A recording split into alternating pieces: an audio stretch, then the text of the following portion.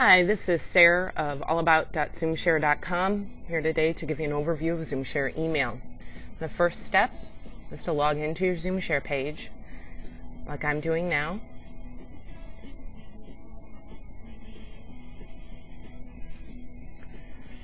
After you've logged in, you'll see that you can click your email tab on the top, red tab. After clicking that, you are presented with your Zoomshare mailbox. Please note that on the upper right of the screen, you can see your Zoomshare email address.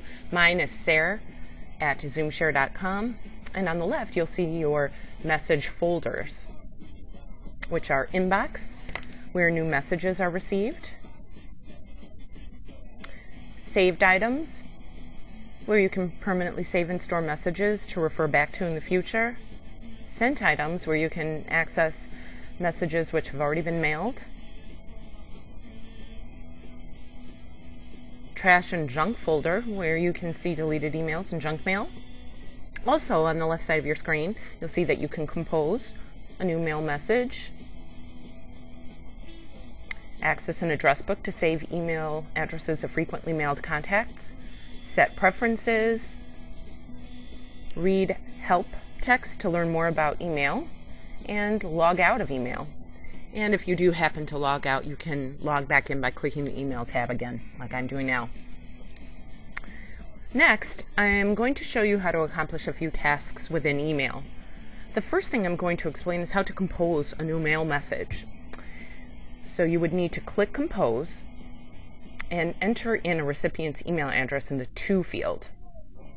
I am going to type in an email address, but I'm also going to click Address Book on the right of that to access a saved email address. I'm going to click the checkbox next to it and select the field that I want to send that email address to CC or BCC. I'm going to send that email address to the To field and click OK. Also, please note that you can add an email address, of course, to the CC and BCC fields.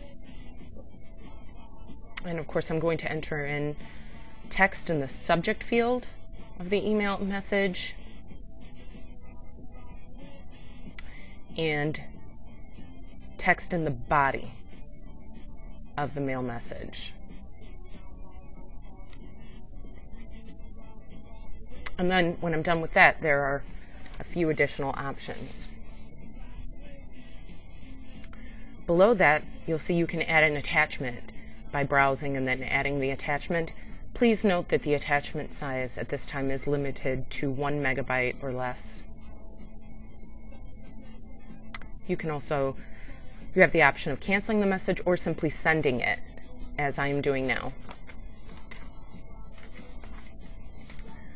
I'd also like to point out that you can set up a forwarding rule for your Zoomshare email so that email sent to, for example, in my case, sarah@zoomshare.com would not land in my Zoomshare mailbox inbox, but would instead be forwarded to an external non-Zoomshare mailbox, such as a Yahoo, Gmail, or Hotmail account. To set up that preference from email, of course, I would click Preferences, and then you will see that there's a field there that I'm drawing your attention to called Forward My Mail To. In that field is where you would enter in the external email address. Please note that you would, of course, not enter in the email address associated with the mailbox you're working within, your Zoomshare email box. You would only enter in an external address there. And I'm entering my Yahoo account, and then, of course, after that, I'm going to click Save. And then if I wanted to remove that forwarding rule, I would remove that email address from that field and click Save again. Finally, within your mail folder, such as your inbox, you can work with messages to organize them. You can delete them or move them to another folder. You can select one message by clicking the checkbox next to it, or you can click Check All to select all the messages showing in that screen and move a larger quantity of messages that way. If you select one message, click the checkbox next to it. I'm going to go into my saved items, select a message, and I'm actually going to click delete checked. That will of course move the message to the trash bin. But if I've only recently deleted it,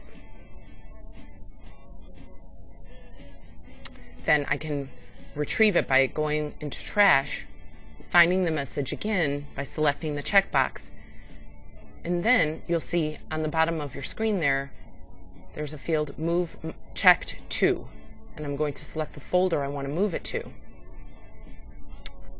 which is saved, and click OK, and it moves the message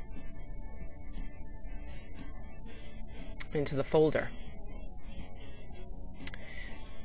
I certainly hope that this overview of email has been helpful for you. If you have any questions, we can be reached at www.allabout.zoomshare.com, and I can be reached at www.sare.zoomshare.com. Thank you for watching.